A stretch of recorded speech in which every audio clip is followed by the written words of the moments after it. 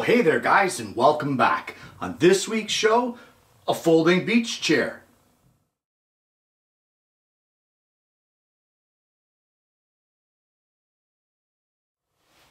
Well, I know it's not exactly the time of year to be thinking about being on the beach, let alone making a chair for it. But why not? After all, this is the time of year when you can get things made and have them ready for the summertime when you want to use the chair. Now for me, I'm going to be making this one out of pine, and it's more to show the method of making this chair. We're going to find out if it holds a guy like me when we test it a little later on. But for now, if you want to make it out of something a little stronger than pine, like maple or that sort of thing, then please feel free. We're going to start off though with some 3/4 pine. Well, we have some 3/4 by 48-inch pine, and the first thing that we're going to do is we're going to square up this one edge so that we can get a nice flat surface to run through the table saw.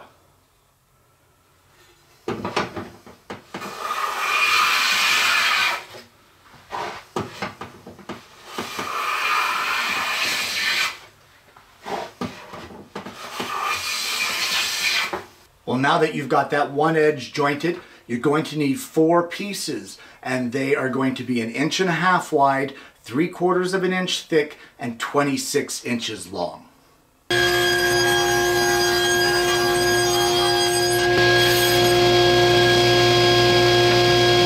Well, you've got those 4 pieces cut, and those are the rails of our chairs. Now we need to cut the slats and the support pieces. And for that, you're going to need to square off another piece of pine and rip it to 1.5 inches width by 3/4 thick, and we're going to need 13 pieces that are 14 inches long.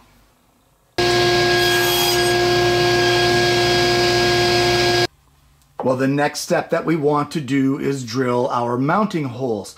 And for that, we're going to use a 1/8 inch pilot bit to drill right through each one of these 14-inch long slats, as well as a countersink in it.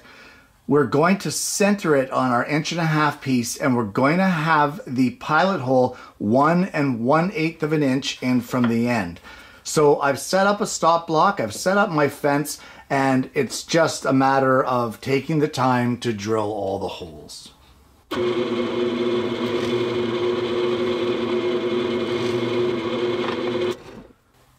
Well, you have the first 7 slats drilled centered on the 1.5 inches and 1 1/8 inches in from the end. So the last 6 pieces, you're going to set up your stop so that they drill the hole still centered on the 1.5 inch side, but only 3/8 of an inch in from the end.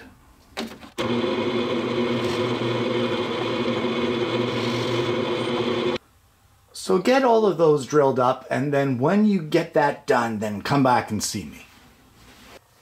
Well, there is one last thing to do to get our pieces prepped, and that is in one end of each of our 26-inch long pieces, we're going to put a chamfer on each one of the corners, just on one end, and you can do that at the table saw.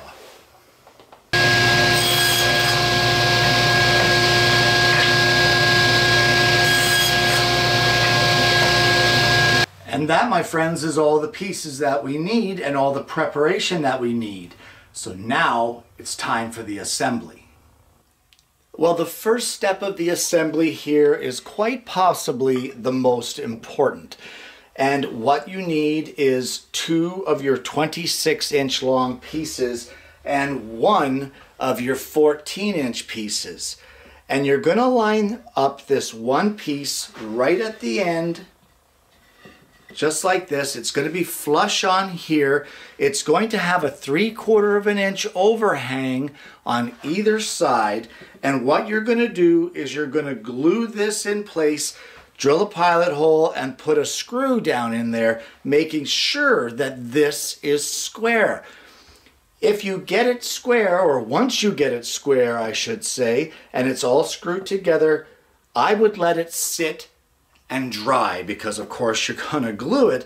let it dry, and then from there it will be dried in place square, and the rest of the setup or the rest of the assembly is easy as pie. So let's get that set up and done, and once we get that, we'll come back to the rest of the assembly. The seat has 6 slats. The backrest is only going to have 5. So same 1/2 inch spacing, same everything, 3/4 inch overhang, and we can glue this all together and screw it together with 5 slats.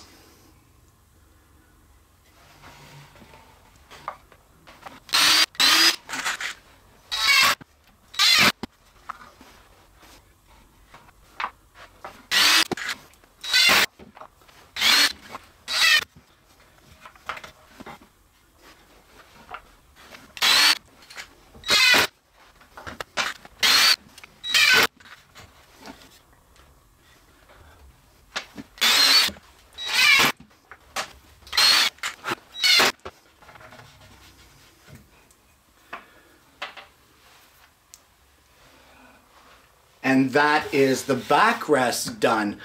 There's 2 more pieces that we need to put here on this, and the first one starts off with one of our 14-inch slats.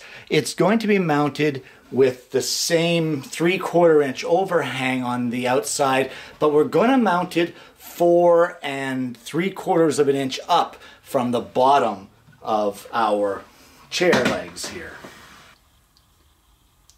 So I've set my measuring gauge here to 4 3/4, and I'm just going to place a mark here so that we know where to put our brace. Let me just mark this here. And we'll grab a square and carry that mark around. And now that line will represent the bottom of our front slat. So in the same fashion that we've already done, a little bit of wood glue here.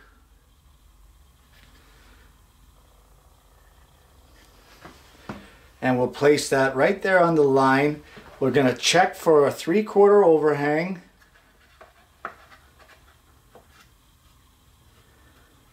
Get it right on the line there, 3/4 overhang, just like that. And once we're happy with that,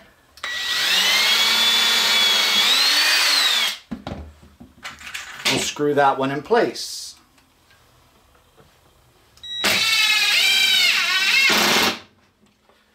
And then do the exact same thing on the opposite side.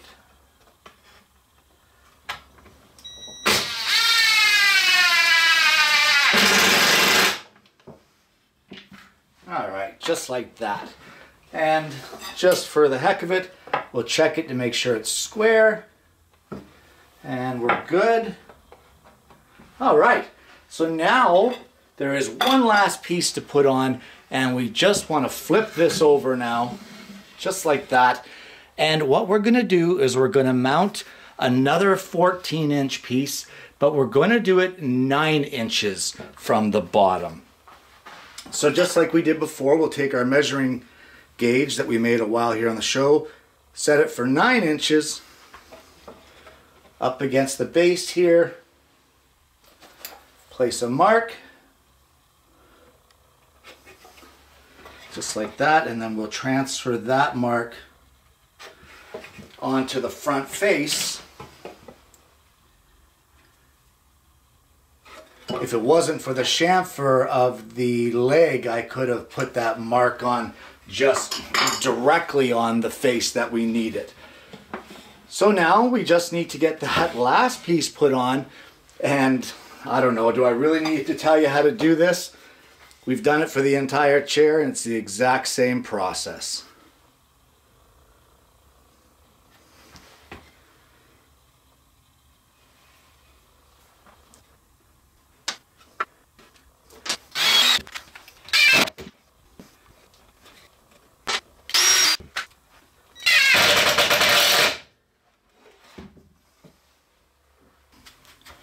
Well, now just like we did with our backrest assembly, we're going to assemble our seat.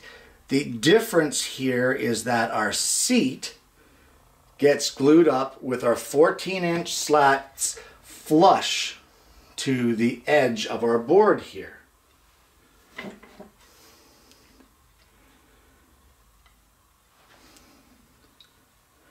So I'm going to screw this in place, check it for square, and then we'll screw in the other side.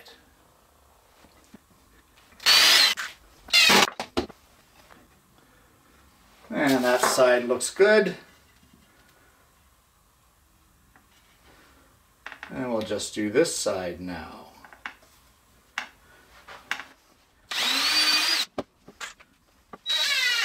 There we go. Now we'll check to make sure that this assembly is square, and just like we did with the backrest, I would suggest letting this set up so that it makes your assembly that much easier.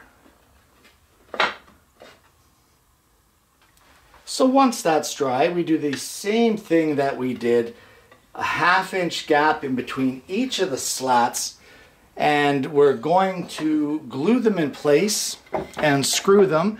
Keep checking it for square and make sure that it's lined up flush along the outside edge.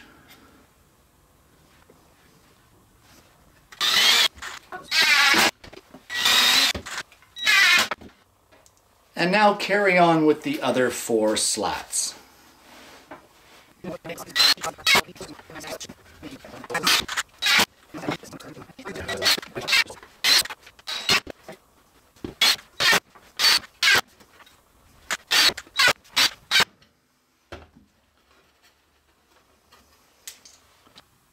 Now with all the pieces made, how does it go together? Well, it couldn't be simpler. Basically, this piece slides over top of this piece until it finishes inside like that. And there, my friends, is your chair. Well, I could probably get used to something like this, but the big question is, what do you do with it now? Well, when you're done using your chair, you basically pull apart the 2 sections, and then from there they just nest together just like this.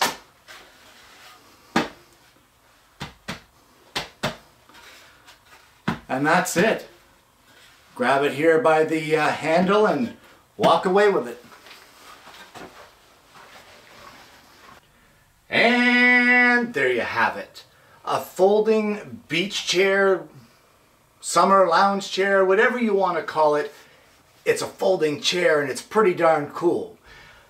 Guys, this project sort of leaves itself to serious modifications. For me, if I were to build another one of these, and I just might, I think I would make the actual backrest of it a little higher. And although that would expand or increase the amount of space that it took up while folded, it would also give a much more comfortable seat to lean back on to support my upper back and that sort of thing. I would also make it out of maple. This one was out of pine, and it was out of pine for a couple reasons. 1, pine is cheap. 2, I was only really doing it for demonstration purposes and also as a test to see that it would work. And sure enough, it works. So for extra strength and extra safety and security, I would definitely make this thing out of maple so you don't have it collapsing on you when you're using it. Honestly, guys, it's a lot of fun. It's a great project, and it really opens itself up to the beginner and how they can apply themselves to a project, because this is a project which you don't need a lot of power tools to use. It can be done by hand. Guys, I hope you've enjoyed today's show. If you haven't already, please don't forget to like and subscribe. Click the bell so that you don't miss notifications of future shows. Thank you so much for tuning in, and I hope you're going to join me again next week when I bring you yet another woodworking video.